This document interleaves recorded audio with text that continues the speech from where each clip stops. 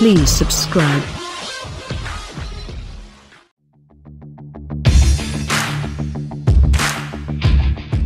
The new Panamera 4e Hybrid certainly generates numbers that support the new Focus.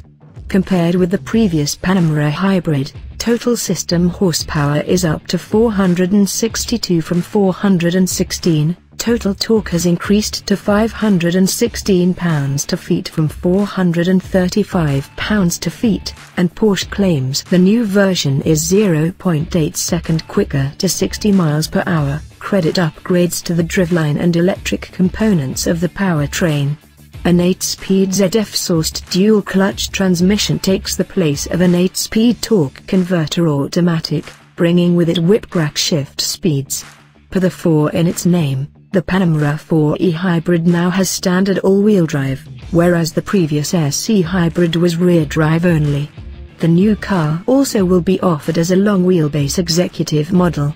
No matter the length, the e-Hybrid is equipped with a 14.1 kWh battery pack offering 50% more capacity than before, as well as a stronger electric motor generator, still sandwiched between the engine and the transmission, making 136 horsepower and 295 pounds-feet of torque against the old one's 95 and 229.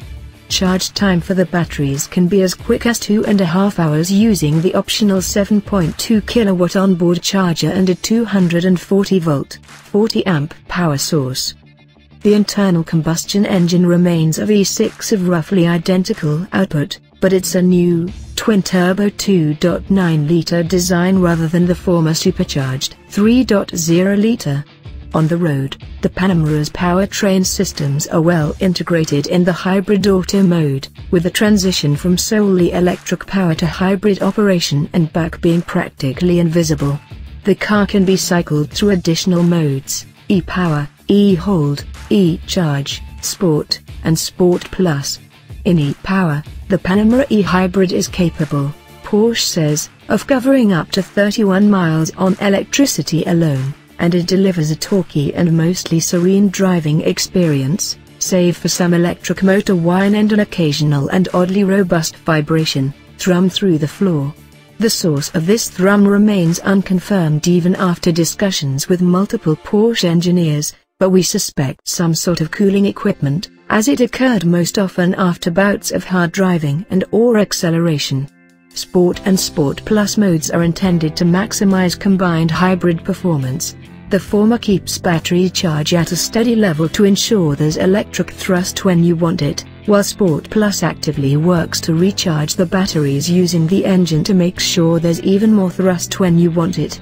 We can confirm that these modes execute these tasks as advertised, but they otherwise didn't seem to significantly alter the character of the car beyond firming up the suspension to various degrees.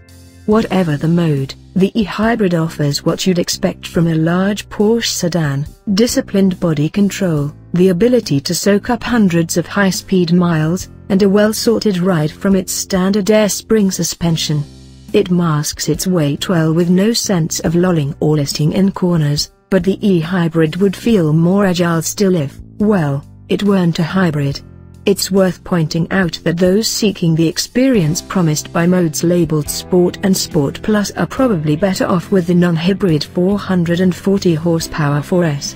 It costs only a few $1,000s more than the e-Hybrid when comparably equipped and, despite its relative power deficiency, is quicker and the more athletic because it weighs hundreds of pounds less.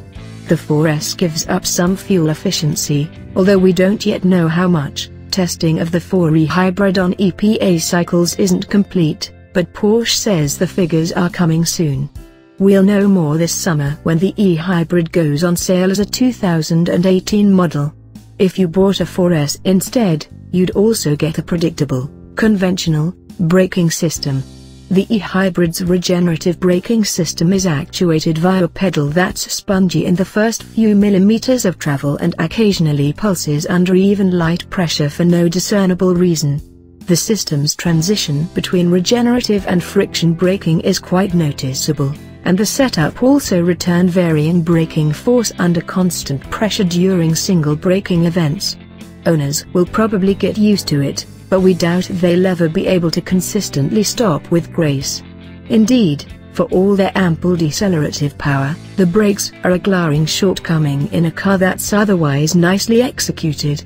The good stuff includes sultry sheet metal that's more refined and better resolved than before. We could do without the acid green hybrid exclusive touches, though, as well as a swanky interior that centers around an attractive glossy stack lined with touch screens, capacitive switches, and haptic controls. This new secondary control setup is worlds easier to negotiate than the button palooza that was the old car's central tunnel. The overall interior design is simple and refined, and our test cars featured big slabs of dark wood and yards of buttery soft leather on almost every surface. In typical Porsche fashion, however, there remain oddities. As we noted in our first drive of the Panamera lineup, the direction and strength of airflow from the central vent is controlled via touch screen for no reason other than it seems someone neglected to say out loud, "That's stupid."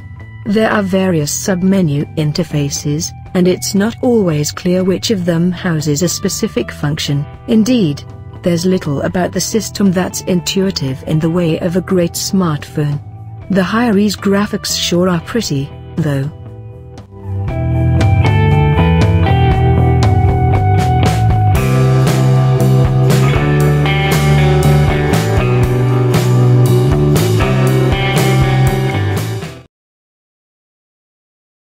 Please subscribe.